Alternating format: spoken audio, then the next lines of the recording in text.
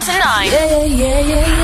On the voice of Nassau Community College. 90.3 WHPC. Nominated for a total of 8 National College Radio Awards and the first place winner of 3 from the Intercollegiate Broadcasting System. The voice of Nassau Community College. This is the award-winning 90.3 WHPC. WHPC HD Garden City. Available on the iHeartRadio app. Welcome to Herbally Yours, an adventure into the world of natural medicine. Here is your host, Dr. Ellen Kamai, the natural nurse who will help you take the leap to ultimate wellness. And greetings. Thank you for joining me, Ellen Kamai, the natural nurse, for another edition of Herbally Yours, right here on the voice of Nassau Community College, 90.3 WHPC. Herbally Yours brings you the latest information about the many facets in the world of natural living. Today, I am so happy to have on board as our guest a wonderful physician, Dr. Brooke Goldner. Dr. Goldner graduated with honors from Carnegie Mellon University for her genetic research in leukemia and neurobiology. She received her MD from Temple University School of Medicine and was chief resident at UCLA Harbor Residency in Psychiatry. She also holds a certification in plant-based nutrition from Cornell University. Dr. Goldner was diagnosed with systemic lupus nephritis with stage 4 kidney disease at 16 years old and made a startling recovery from her disease at 28. Using her own protocol, which she devised using healthy supermarket foods. She has been symptom-free ever since, with normal lab results and no trace of disease. Now, she educates both physicians and private patients on how to heal and achieve vibrant health using her protocol and supermarket foods.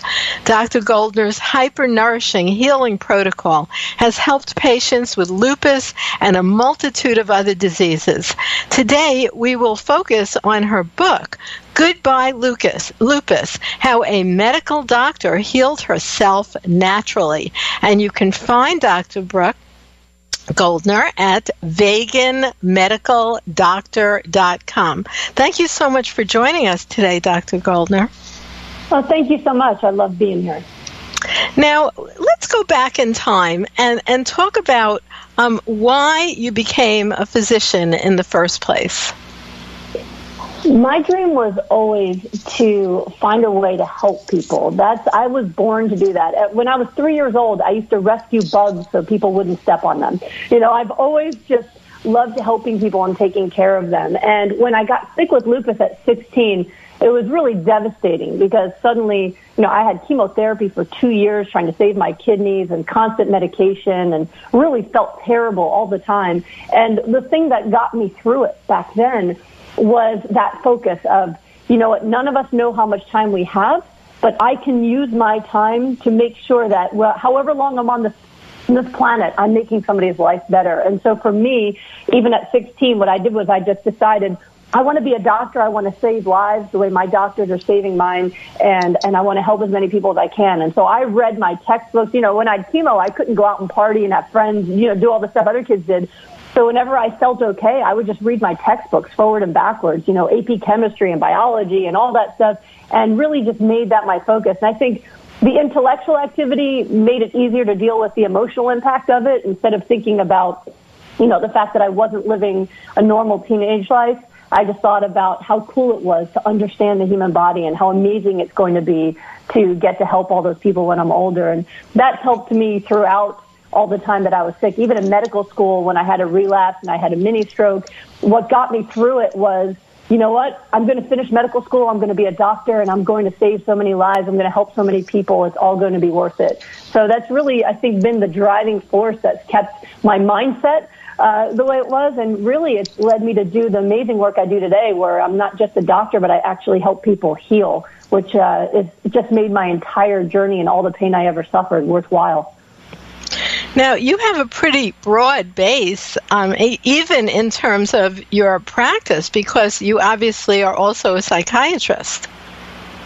Yes, so I am a psychiatrist, although I don't practice a lot of psychiatry anymore. My time is really spent, I'm constantly traveling, so I teach at conferences, I teach at hospitals, I'm constantly on the road teaching, because for me, especially having been as sick as I was and healed, there's nothing more important to me than making sure everybody who has ears can hear my message. Everyone who has eyes can read it. And so I just actually got back from a month-and-a-half tour up the West Coast, and I'm home for 2 weeks, and then we're leaving soon to go all the way up to Vermont, all the way down to Florida. And so what I do now is that my entire practice is online.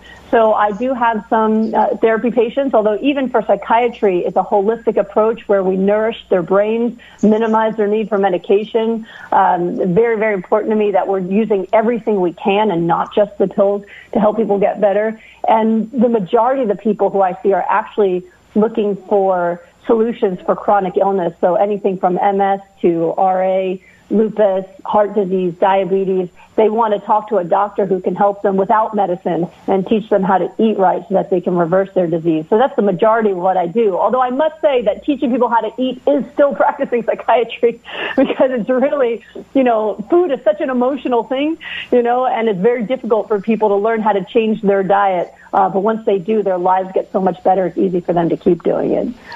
Well, I'd like to share with our audience, Doctor, that you are actually a local girl, because we are right now, of course, people are listening online wherever they are in the world, but we actually broadcast out of Nassau Community College, and you were born in Hicksville. Actually, I was born in Brooklyn in Maimonides Hospital, but we moved to Hicksville when I was 3 years old, and I lived there through fourth grade. Yeah, absolutely. And then we moved back to New York when I was in middle school in Suffolk County. Right, so because I'm seeing you have these beautiful family pictures in the back of your book, Goodbye Lupus. How a medical doctor healed herself naturally with superfood. And I'd like to remind our listeners that you are listening to Herbally Yours on the voice of Nassau Community College, 90.3 WHPC. I'm Ellen Kamai, the natural nurse, and my guest today is Dr. Brooke Goldner, medical doctor who has cured herself and has helped thousands of others find their way to better health. And thank you so much for continuing in that work, because you sound so excited. I saw someone on maybe it was 60 Minutes or one of these shows recently, who was a gentleman who was actually born with no arms and no legs. I don't know if you ever saw this person. Mm-hmm. And he's having a full and complete life. I mean, he's married and he plays sports and he climbs mountains and he goes swimming, It's just, it was amazing to watch him. It's about that attitude of can do instead of poor me, which you certainly could have just fallen into that. Absolutely. I think the man you're talking about is actually a motivational speaker, and nobody can say that their life is more of a struggle than his, right? So he gets on stage and he owns it. But absolutely, when I work with people, so I have a rapid healing group online where for 6 weeks I coach people every single day to make sure they're changing their diet so they can heal. But it's not just diet. A lot of what I need to coach people on is their attitude and their mindset, because people don't realize that stress and anxiety are actually inflammatory. You can take a blood test on someone with anxiety and depression and high stress, and it looks like they have an infection. So if you're trying to get rid of inflammatory illness like autoimmune disease, and you're constantly stressed and anxious and worrying and depressed, then it's going to be really hard for you to recover, because your mindset is literally creating inflammation that's fighting back against your nutrition. So when you can have a really optimistic mindset where you're focused on the good you're doing and on the reasons why you want this to happen for your life, and you're in a positive space, you heal so much more rapidly than someone who might have less disease but a really, really bad mindset.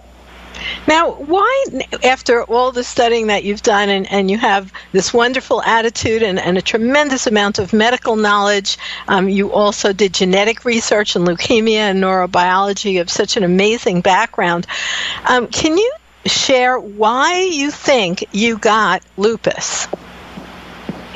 So Lupus is an autoimmune disease where your immune system suddenly stops recognizing your own organs and starts attacking them like they're a disease, right? So for me, it started with kidneys, and then it moved on to creating blood clots.